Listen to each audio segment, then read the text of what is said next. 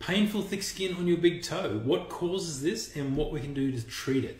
Hi guys, it's Ken the podiatrist from Docpods and Ergonx here, and this week we had a carpenter come in with a painful callus on his big toe joint, right up on the inside of the big toe here.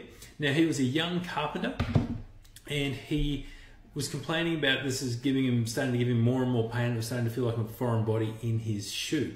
So what we've got is a video that shows you us removing this and how we treat this and what would cause it. So what was causing it in this situation is the young carpenter had a work boot that was too short. So on the inside of the boot, it was rubbing against the side of the shoe. He does a lot of squatting down in the boot, so it puts a lot more pressure in there. And then when we looked at the insole on the inside of his boot, it was all worn out down through this section, so it's putting much more pressure on that area than what he usually would. His feet also rolled towards the insides, which put more pressure on his toe as he toes off, so it's really important to support his feet. So what we'll do now is we're going to have a look at what the callus looks like from feet that roll in, boots that are too short, and an insole that's worn out, putting more pressure on the inside, and we'll see what it looks like and how we treat it. Okay, so you can see the callus on the medial aspect of this big toe, or the inside aspect of the big toe.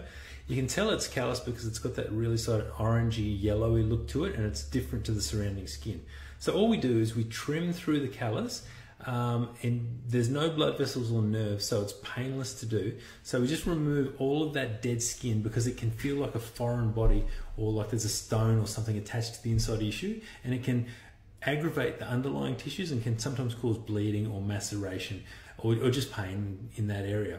So what we do, we cut all the way through it right down till we can see the landscape or the fingerprint texture on the skin, and we need to stop just before this, otherwise it'll make it more painful or irritable and it'll feel like very tender skin.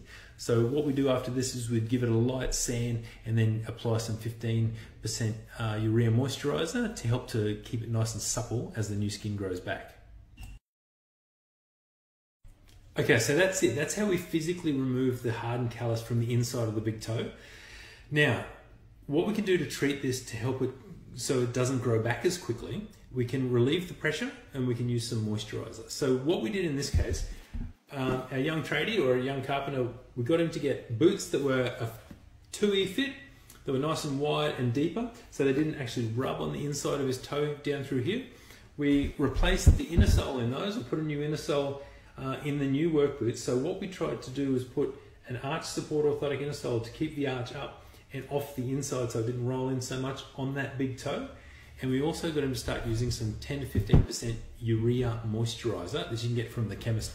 There's tons of different ones of these moisturizers, and we just get him to use that every single day. Now that'll make the skin more supple and it'll just grow a little bit more evenly across the end, and it's less likely to get harder lumps in the skin.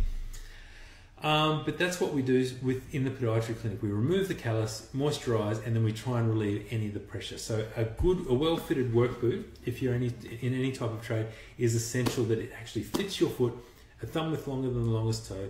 Use an arch support orthotic inner sole to keep some of the weight in the arch and not all on your toes. And of course, it's got to be wide enough so it doesn't rub on the skin. So that's what we do in the podiatry clinic, and that's what you can do to help yourself if you're getting calluses down the insides of your toes or any foot pain. More support, moisturizer will usually help. So I've been Kent, the podiatrist for Ergonx, and I hope this has helped.